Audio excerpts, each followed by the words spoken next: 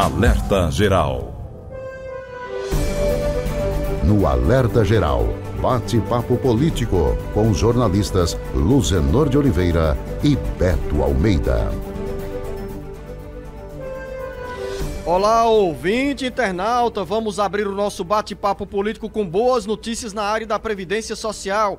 As agências do INSS ampliam o atendimento presencial com agendamento na Grande Fortaleza e no interior do Ceará. Por enquanto, as agências ainda não retomaram o atendimento presencial. Vamos conversar agora no Jornal Alerta Geral com quem tem as informações oficiais. É o gerente executivo do INSS, Agência Fortaleza, Francismar, Lucena, que mais uma vez está conosco aqui no Jornal Alerta Geral, nessa prestação de serviço para a população. Francismar, seja bem-vindo ao Jornal Alerta Geral. As agências do INSS na Grande Fortaleza voltaram nessa segunda-feira ao atendimento presencial. Como está se dando esse atendimento? Tem demanda reprimida por exames, por perícias no INSS? Bom dia! Bom dia! Sempre um prazer estar com vocês.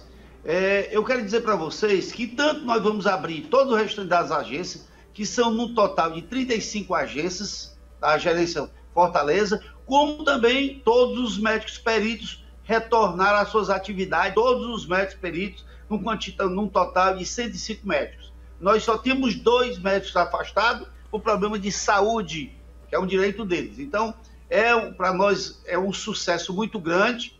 Nós estamos retornando com quase, em sua totalidade, com as assistentes sociais, certo? E vamos retornar com todo vapor, mas com muita precaução com relação às medidas necessárias para o combate do Covid, a prevenção do Covid. Continuamos com as mesmas, com o distanciamento, com o EPI, com o EPC, então não vamos deixar de atender essa demanda para que a gente possa preservar vidas, segurados e servidores. Então, ô Francismar, você fala assim, olha, são 105 médicos peritos que retomaram nessa segunda-feira o atendimento presencial. Com isso, com esse atendimento, como é que os segurados da Previdência Social devem recorrer para ter a perícia marcada? Porque tem gente que ainda quer ir à agência do INSS, bater a porta para marcar a perícia. Precisa fazer isso, Francismar? Não, nós temos uma ferramenta que é 135, então meu.inss. Então, essas pessoas, olha, a nossa média de atendimento pericial, nós estamos com a média de 25 dias. Então, nós estamos uma média excelente, excelente. Sem falar que os médicos que estavam afastados em home office, eles estavam analisando virtualmente os atestados. Com o retorno deles, só vai ficar um percentual X para poder atender essa demanda da avaliação médica, porque já é sistema. O restante só presencial, não precisa ir à agência. Nós temos 135, então meu INSS, para que você possa fazer seu agendamento e você pode procurar a agência mais próxima, como também pode procurar o agendamento mais próximo. Vamos supor que você mora no Alvoroeiro. Então, o Alvoroeiro mais próximo seria Parquelândia e Jacarecanga. Então, mais você tem uma agência, essa agenda vai dar 15 dias. E você tem uma agência, como se for na Aldeota, que está dando 8 dias. Então, você pode escolher a Aldeota. Então, você é quem vai agilizar o seu processo de atendimento. Mas com relação, por exemplo, aos serviços, o INSS tem uma gama de serviços que podem ser buscados aí pelos segurados. Nesse caso, desse retorno presencial, da marcação presencial nas agências, quais são os serviços principais, diferentes daqueles que já vinham sendo realizados, por exemplo, que a partir, desde ontem, no caso, já está em vigor, a pessoa já pode escolher, fazer essa seleção? Pronto, hoje a nossa preocupação foi com relação à reativação de benefícios que tinha um impedimento de a comprovação de vida, como no banco não conseguia e ele não conseguia. Hoje nós abrimos já essa agenda para fazer a comprovação de vida. Agora tem uma vantagem também que a gente conseguiu, o Beto, foi com relação, nós estamos colocando servidores em campo, visitando as residências para fazer a comprovação de vida. Aquelas pessoas que têm uma idade acima de 80 anos, que não tem representante legal, o servidor está aí nas residências. Nós temos servidor que agora, fim de semana, já fez 15 visitas. Na semana teve servidor que fez 50. Isso tudo é uma evolução muito grande para nós. Com relação, Luzano, a curiosidade que eu tenho. Pode continuar, Beto. Lógico que o Francismar responde aqui pelas agências do INSS na Grande Fortaleza, mas, por exemplo, tem agências no interior, Francismar, que ainda continuam atendimento virtual ou já estão todas presenciais também?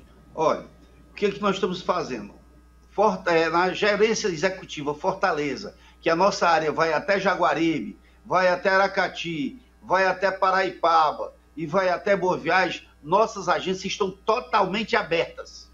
Agora, diga de passagem, nós temos agência que nem tem serviço social, nem tem perícia médica, porque nós já não tínhamos profissional da área. Então, infelizmente, a gente tem que trabalhar com transparência, informação com transparência, essas pessoas têm que agendar mais próximo. Vamos supor, você mora em Jaguaribe, não tem agenda, nem tem médico, nem serviço social, mas nós temos em Russas, né? Então, são esses problemas que a gente vai passando e vai passar. Mas, infelizmente, nós não estamos deixando de atender. Nós estamos ampliando agências com relação à perícia médica. Nós temos um projeto aí, a coordenação geral, de colocar médicos para ver se a gente tira a demanda, que são mais altas. A demanda mais alta nós temos a área de Jaguaribana. Então, a doutora Márcia Colares está em campo com relação a isso. Eu já estou inaugurando outro consultório para que a gente possa dar conforto e dar uma forma de trabalho para essa coordenação. Quero continuar nesse embalo aqui do jornalista Beto Almeida, Francismar, para fazer uma pergunta, embora não seja a sua área, como bem disse o Beto Almeida, quanto ao interior do Ceará. No caso das regiões do Cariri, região Centro-Sul, região dos Inhamuns, região dos Sertões e Crateús, onde também tem uma demanda por perícia. Qual é o cronograma do retorno do atendimento presencial nessas unidades do INSS? Olha, a gente sabe que em Sobral tem 10 médicos peritos. A demanda maior é em Sobral. Então é uma centralização maior. Nós temos Crateús. E nessa região a gente sabe muito bem que só tem umas 4 ou 5 agências que não estão abrindo presencial, mesmo sem perícia médica e sem serviço social, que já não tinha, mas incluindo aqueles benefícios que não é possível ser feito virtualmente. Então, a gente tem o Gerente de lá, de Sobral e Juazeiro, estão fazendo um trabalho muito bem feito. Agora, tem agências dele que não abriram por falta de servidor que não tomou as doses e estão na área de risco. Então, tem criança, esse problema todo. Mas a gente sabe que eles estão trabalhando, é uma preocupação da superintendência, da direção geral. Então, para a gente chegar a essa conclusão de abrir essas agências, e a preocupação maior, eu trabalhei muito, e a nossa preocupação maior era abrir a agência.